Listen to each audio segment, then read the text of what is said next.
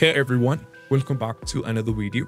And in this video, I'm gonna talk about how to fix Delta Force is having an issue with an exception occurred when the game security component was running. Please close unnecessary software or other games or restart the machine and try again. So this is happening for users right now, and we're gonna talk about how we can fix this up. So what we need to do is, all you have to do is you just need to press Windows and R key all together on your keyboard. Press it together. Just press Windows and R key all together. So you'll be getting an option called Run. So here we need to type services. Type services.msc. You have to type services.msc and click on this one. And now we can see this will pop up. And now we can see there is an AntiCheatExpert Services. You can see this is disabled. So select this one. Right click, go to the properties.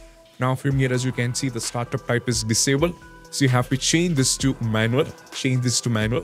Go to apply, go for start and wait. And once afterwards, just OK. And right now the AntiCheat service is running in manual. Now we just need to close this, go back to the game and try allergy the game, and that will be working fine. So this is what you have to do when it comes to how to fix the Delta Force this error. And I hope this video is helpful. And if you find this video helpful, don't forget to subscribe. Don't forget to visit our website, gameserrors.com. That's it. Bye.